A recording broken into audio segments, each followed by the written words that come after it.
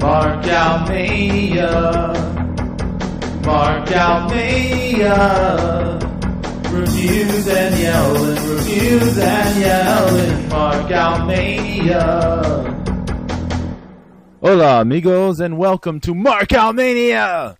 This is Dro, and in this episode we are going to be taking a look at last night's post-WrestleMania WWE Raw. So let's do this! Pro Wrestling WWE Raw from April 8th, 2013. It's the post-WrestleMania Raw. I watched Raw last night, the Raw after WrestleMania. It's usually one of the best and most eventful Raws of the year, and this year was no different. I'm not going to discuss the show in chronological order. I'm just going to hit up the stuff that really stood out to me. And so first off, let's discuss the crowd, because they were the stars of the night, in my opinion. They were super loud, super into the show, and the reactions to everything were just awesome. From booing Cena out of the building, singing Fandango's theme, the hijinks during Orton, Sheamus, and on, the crowd was just something else and made this one of the most memorable Raws in a really long time. The crowd was fantastic and deserved top marks. Speaking of the crowd, I thought John Cena really worked within the reactions in the opening segment really well. He saw what he was up against, and he made it work for him, and I thought it was a good job. I didn't find his jabs at Mark Henry very funny, but I mean, Cena's humor is, it's never a home run. It's always here and there, but the heel turn joke he did was good. I thought that was a good one, so he deserves props for that one. But Cena comes out to the ring, he duels with the fans a bit, then says he's going to defend his newly won WWE Championship tonight, which brings out Mark Henry, who says a great line about the bad thing when you go looking for trouble is that sometimes it finds you. Yeah. And then Cena makes some jabs, but then says he'll defend the title against Henry, which cues Booker T, who puts the kibosh on that. He says The Rock is the #1 contender, but The Rock's injured. He says Mark can get a title shot if he can defeat Cena later tonight in a non-title match. It was a decent enough setup for the match between Cena and Henry. And the matchup doesn't set my world on fire that much because Cena's defeated Mark Henry so many times in the past. But personally, I'm a big fan of Mark Henry. So, I was into it. I was wanting to see where it would go. So later in the main event, fans sing Mark Henry's theme. They boo Cena out of the building.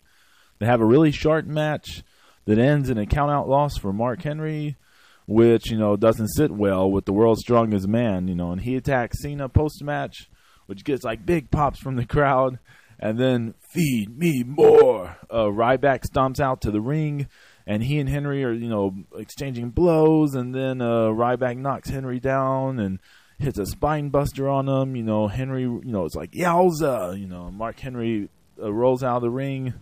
And Ryback's getting the crowd to chant, feed me more, and all this stuff over and over. And then he approaches Cena, and he's trembling with rage.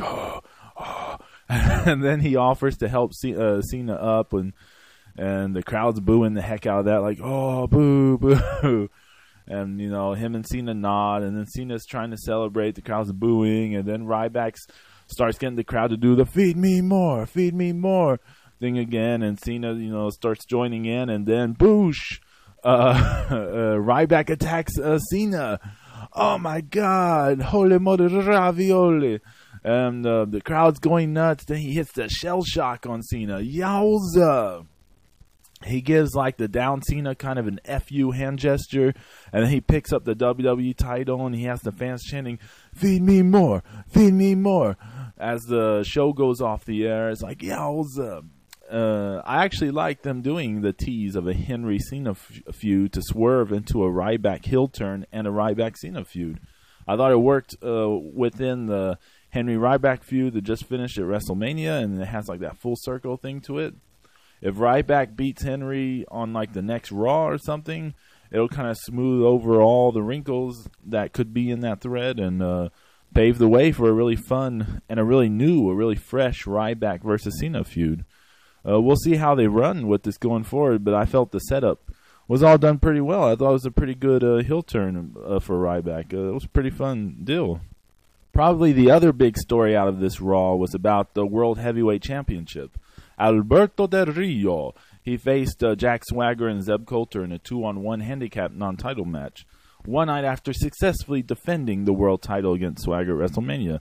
I'm a big Alberto Del Rio fan, though I didn't think they did a great job with his face turn, and I didn't think they did a great job with the feud with Swagger, but still, I'm like, I've been into him the whole time he's been in the WWE, and I'm still like a big fan, so I don't know what to tell you there. It's one of those old loyalty things. The match was all right between this handicap match. It wasn't terrible, but, it wasn't great. Alberto wins. Of course, the match wasn't about being really a good match. It was more to set up what's coming after the match. Alberto wins with the cross-arm breaker, and, and then afterwards, he can barely stand up, and when I saw him barely able to stand and all the medics and stuff attending to him, I'm like, oh, they're going to do it. And then, holy moly, ravioli, Dolph Ziggler's music hits, and he cashes in the Money in the Bank briefcase. Oh, my God. The crowd is losing their minds. Dolph goes after Alberto's injured ankle and leg, and he hits a Fameasser. But Del Rio kicks out. Holy moly. And then Alberto starts fighting back. I was losing it. On two fronts. One, Alberto might actually defend the title. Yes, Viva Del Rio. And then number two, is Ziggler not going to win it? They're going to cut him off at the knees that badly? Really? I'm like, oh my God. After the Enziguri, I was really doubtful that Ziggler was really going to pull it off. And then the cross arm breaker. Oh, yowza, powza, oh my God. But then Dolph escapes by attacking the ankle. Whoa, that was a super cool spot there. And then zigzag. 1, 2, 3. Dolph Ziggler wins the world title. Holy moly, ravioli explode into space. Mind explosions. Yowza, the crowd loses it. I was losing it. I was mixed on this, because emotion-wise, because on the one hand, I'm a big Del Rio fan, and I was really sad to see him lose the title. But on the other hand, it was such a huge moment when Ziggler finally broke through and cashed in and won the belt. It was a big moment, and one of the best cash-ins I think they've had with the Money in the Bank gimmick. I think this was the right crowd to do this at for certain. I believe any crowd would have popped, but possibly no crowd, but this one would go as nuts as they did for this. So top marks for Ziggler for finally breaking through and getting to the belt, and big hopes that Alberto Del Rio gets another run with the big gold belt in the future. We have to discuss the deal with Randy Orton and Sheamus. Sheamus earlier asked Vicky for a match against the Big Show. They tell him yes, but he'll owe them one. Something like that. Then Randy Orton asked Booker T for a match against Big Show to make up for, convincing them to let Big Show join the team against the Shield. And so Booker T gives it to him. Then Sheamus and Orton, meet backstage. They have a powwow about it.